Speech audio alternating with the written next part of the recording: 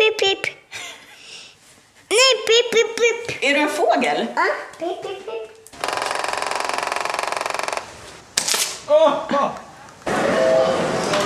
Åh, jag älskar dig så mycket, Alma.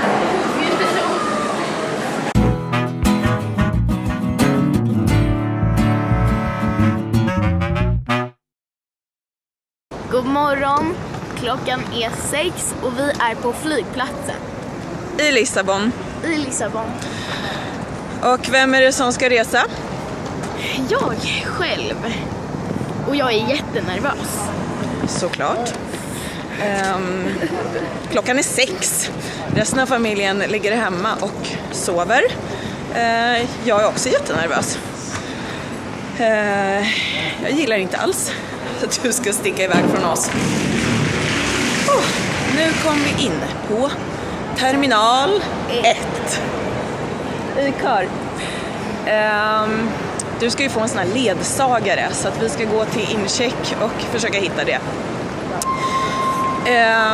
Men ja, sa vi att du ska resa till Sverige? Nej, det sa vi inte. Jag bara, vi är på flygplatsen, Alma ska resa själv. Alma ska till Stockholm för lite olika aktiviteter. Ska du berätta? Men jag har ju blivit vald att åka på en resa till Japan i en månad. Ja, alltså om ni har följt våran kanal ett tag så kanske ni vet att i höstas var Alma i Sverige på ett prova på-läger. Ja. CISV, Children's International Summer Villages. Det var ett gäng barn som var där och sen så efter det blev ett lite mindre gäng barn utvalda. Det är olika länder. Ja. Och då blev jag och 3 andra barn, en tjej och 2 killar, alltså. Så det blir 2 tjejer och 2 killar i gruppen, att åka till Japan tillsammans. Exakt, men du ska inte till Japan nu. Nej. Du ska till Japan i augusti. Men det är olika såna här förberedelser inför det. Precis. I Sverige som du måste vara med på. Kan du ta kameran medan jag bär väskan? Jag tar kameran. Tack. Okej, går du först? Ja. Ja. Så att nu ska du hem för det är ett pre-camp. Yep. Så. Och du ska träffa lite släktingar och så. Och vänner, ja. Såklart. Vi har en del sjuka släktingar som vi alla saknar och är oroliga över. Så att hela familjen kommer sen faktiskt att mötas upp i Sverige. Ja. Men Alma åker först. Ja. Nu så. Nu är vi framme vid check-in. Terminal 1. Terminal 1. Bom dia. Ella vai viajar on her own. 11? Yes. Speak English? Yes. Det är något sjukt hur engelskan är liksom språket som typ alla talar. Jag vet. Det är det man lär. Varför blev det? Inte något större språk, typ mandarin eller spanska. Fast spanska är faktiskt inte större. Men alltså, varför blev det just engelska? Det hade kunnat bli vilket språk som helst. Ja. Det var för att engelsmännen koloniserade stora delar av världen. Kunde inte svenskmännen göra det? Vikingarna. Ja, exakt. Okay. May I? Yes. You can wait around. Okay? Sitting there or? Yeah, it's okay. You can sit. Okej.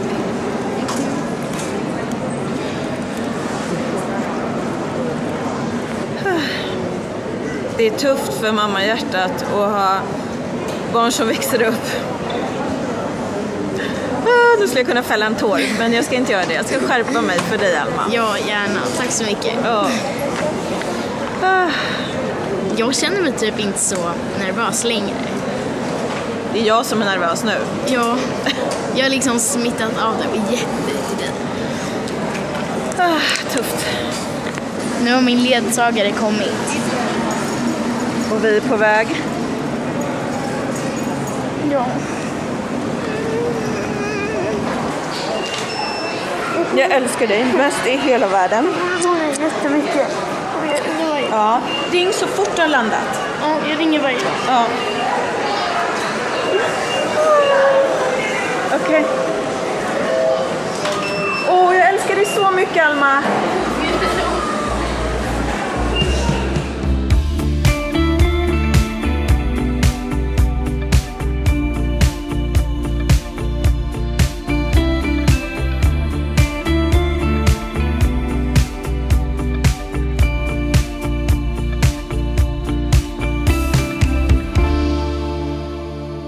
Harry, Ja. är du redo? Ja. Äntligen! Som du har väntat. Hur länge har du väntat?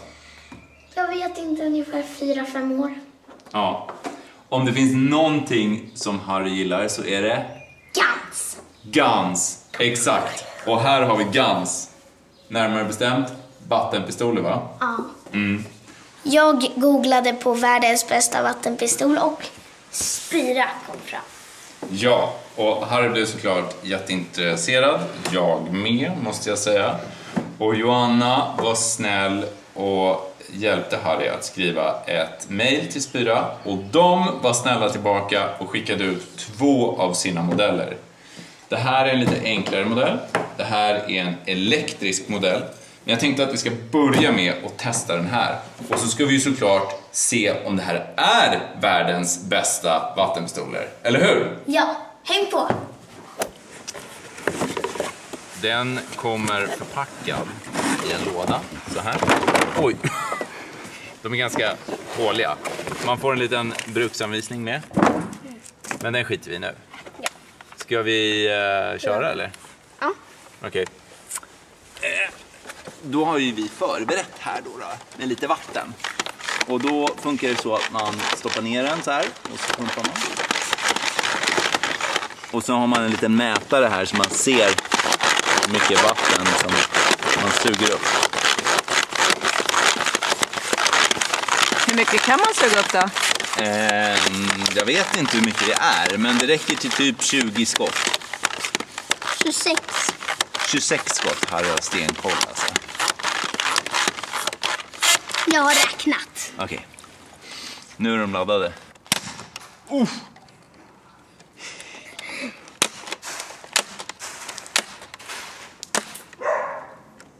Nej, inte mig!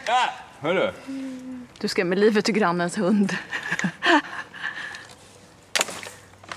Det är värsta rekylen. Det är värsta skottet.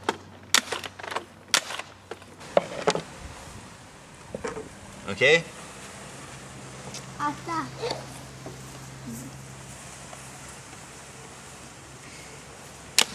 Oh! Yes sir. Yes sir. Yes sir. Oh! Oj. Vilken sniper!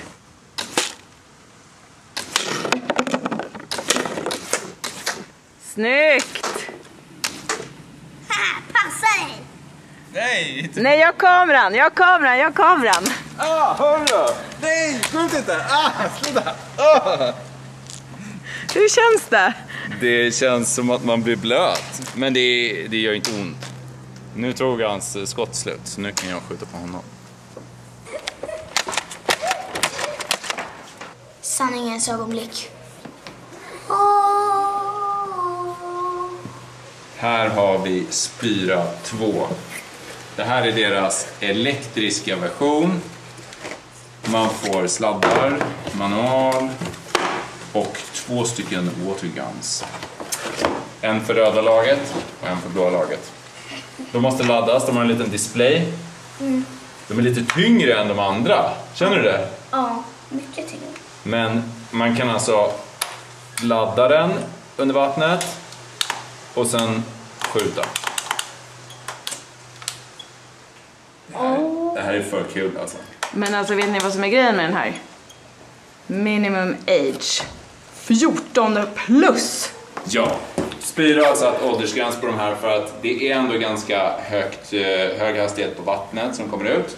Och man ska inte skjuta mot ansikte eller ögon. Och det är bra att det alltid är en vuxen med. Harry får bara använda de här när jag är med. Ser lite besviken ut. Så är det. Sen när du blir 14 får du leka med dem hur mycket du vill. Nu ska jag ladda den och du laddar den genom att trycka den här knappen så framåt. Så det ska jag testa. Jag tror du måste sätta på den först. Hur gör jag det? Knappen som är under här. Där är en knapp. Här är en knapp också. För att sätta på.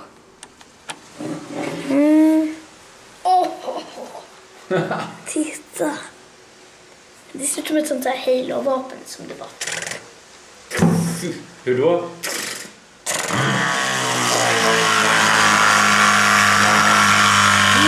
Och så räknar den här.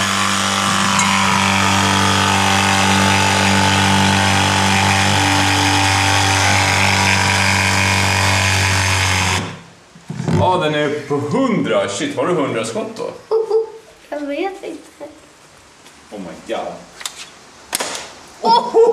Ett skott tog 4. Så jag har 94 kvar. Men alltså vilket tryck! Det tar liksom 6 per skott. Liksom.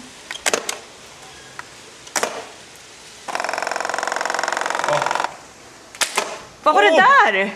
Power shot. Hur gjorde du det? Hur gjorde du det?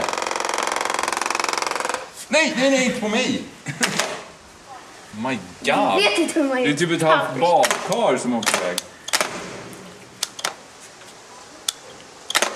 Men vad är power shot? Kan du inte förklara?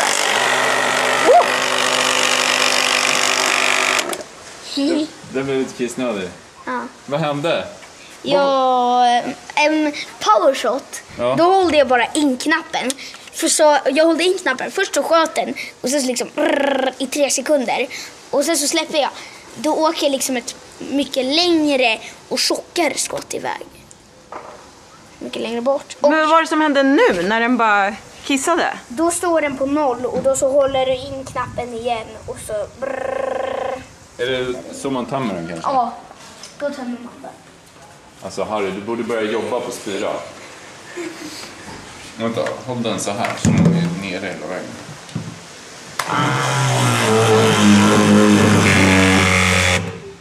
Så får jag testa. Så enkelt! Alltså... Nej. Jag har power shot. Vill du känna på ett power shot? Ja, men skjut nu då.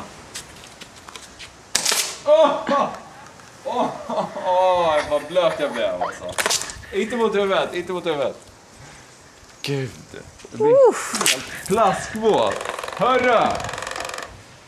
Jag är försvarslös. Han skjuter mig utan att jag har vapen.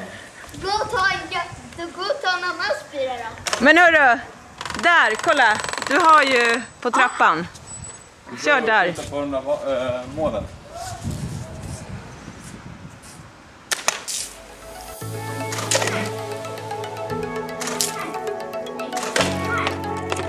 Nu är det krig! Klara, färdiga, gå! Hej! Hej pappa! Power shot! Titta fram!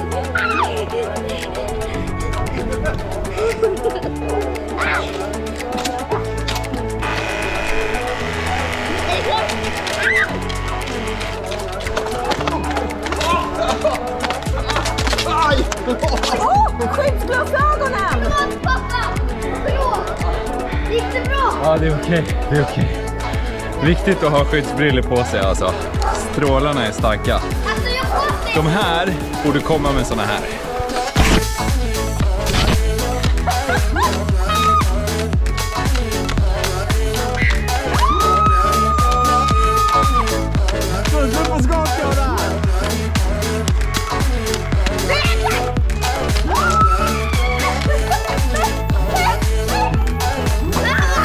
Kom igen!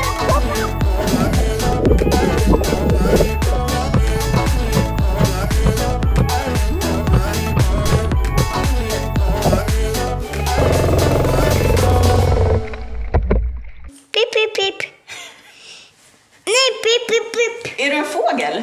Pip, pip, pip, pip, pip, pip, pip. Laura har ju knappt fått vara med i dagens vlogg. Hon är inte bara pip just nu. Hon är i någon typ av utvecklingssprång. Det händer jättemycket. Hallå boys, kom! Dagens fråga. Är det världens bästa vattenpistol? Of course! Of course! Oj, tror du en tomat nu? Men det är jättebra att hon tror att det är OI. Ja, det är sant. Alltså jag kan hålla med Harry. Det är i varje fall den bästa vattenpistolen jag någonsin testat. Aha. Nu är Alma i trygga händer i Sverige. Ja. Det här är bara början. Alltså hon kommer vara ifrån oss så mycket i år. Ja, det kommer hon. Det känns jättejobbigt. Ja, lite grann faktiskt. Men jag tror att det är bra för henne. Nej men! Du får inte slå. Slog du Harry? Det här är också så en ny grej hon har börjat med. Snabb som en vessla bara. Ibland gör det ju jätteont. Ja, nej. Det kanske är bra att vi har ett barn mindre, färre, nu när hon går igenom den här härliga fasen. Ja. Eller vad säger du? Eller så är hon så här på grund av att Alma inte är här. Aha, jag tror att det är det. Hon känner att något fattas. Ja, så bara ballar hon ut. Nej, skratta inte åt henne när hon gör sådär. Det får man inte göra. Man klappar snällt. Ja. Tack För att du har tittat på den här videon. Lämna gärna en tumme upp eller ner. Mest tummar upp. Kommentera, ställ frågor, ha det jättebra tills vi ses nästa gång. Vi ses. Hej då!